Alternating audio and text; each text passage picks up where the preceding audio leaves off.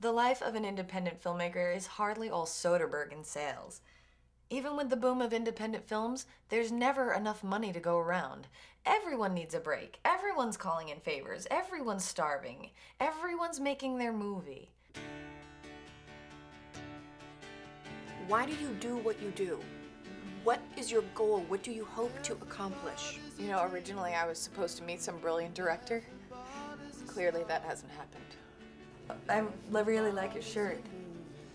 Thanks. My mother got it for me. You're telling me either every fucking take either sounds like crap or is completely non-existent. No, actually, not every take. So, what do we listen to now? Your room tone. I'm just saying, you need to have more of a life than just sitting in front of a computer 24/7. What do you mean I don't have a life? We're having dinner, aren't we? Because you're digitizing your next project.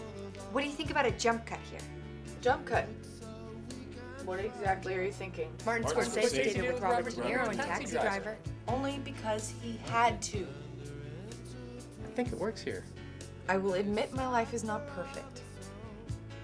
But I like it. Look, I'm doing what I love. I'm being paid to edit. So I was thinking maybe there's another way we could settle our child. Really? What'd you have in mind?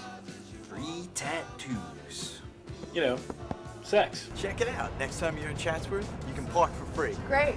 Now this is gonna come in really handy when I finally succumb to the world of porn. Yeah, the life of an independent filmmaker is hardly all Soderbergh and sales. In reality, it's more Ed Wood than anything. By the way, can I get this finished by the next week or so? I want to submit it to Sundance.